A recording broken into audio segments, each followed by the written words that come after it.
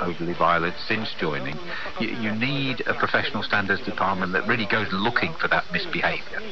On Merseyside, a man's denied murdering beautician Ellie Edwards on Christmas Eve. The 26-year-old was shot dead outside a pub in Wallasey Village, but wasn't thought to be the intended target. King Charles is supporting research that will look into historical links between the royal family and slavery.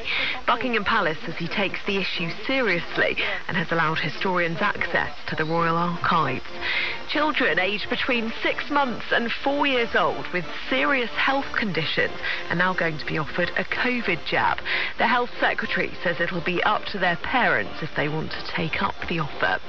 And Frank Lampard has accepted an charge despite being sacked in 2021. From Global's newsroom, you're up to date. This is Gold from Global, playing 40 minutes of the greatest hits of all time.